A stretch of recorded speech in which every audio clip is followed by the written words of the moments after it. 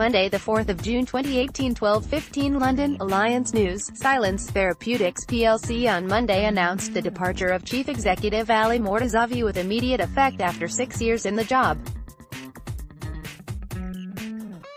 He will be replaced as Chairman Annalisa Jenkins on an interim basis while Silence looks for a new Chief Executive Officer. Jenkins commented, "On behalf of the board, I would like to thank Ali for his achievements and commitment to Silence over the past 6 years.